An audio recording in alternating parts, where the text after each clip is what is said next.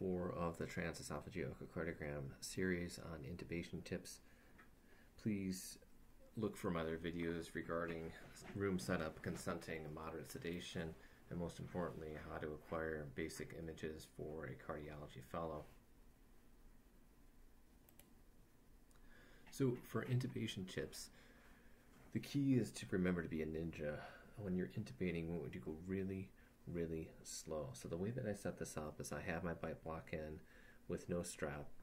This is my crude diagram where you can see that the thumb is going to be on the bite block.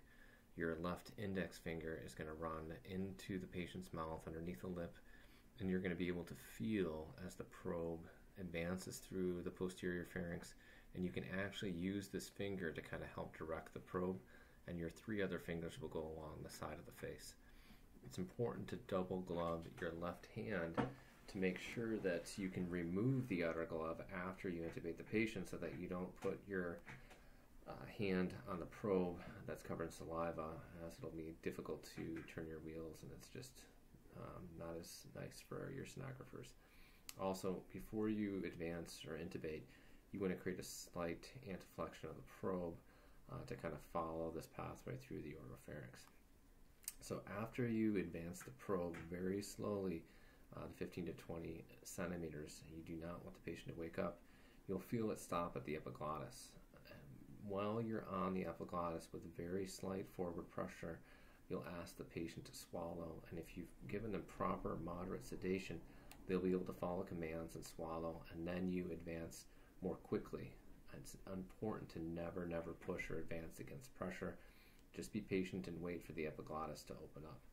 If the patient is unable to swallow or follow commands, you've oversedated the patient. Now, if you're using anesthesia, they are going to be using propofol, which the neck will be nice and loose. There shouldn't be any tone, so it's really easy for sedation with propofol and getting your probe down.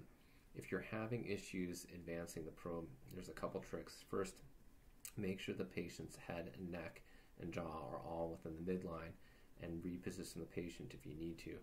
I try to have the patient pull their chin closer to their chest and try that way first, but if that does not work on 2 attempts, then I'll do a jaw thrust while I'll try to push the neck back and the jaw forward. You can wiggle a little bit back and forth once you're at that area with your big and little knobs to see if you're having too much flexion on the probe.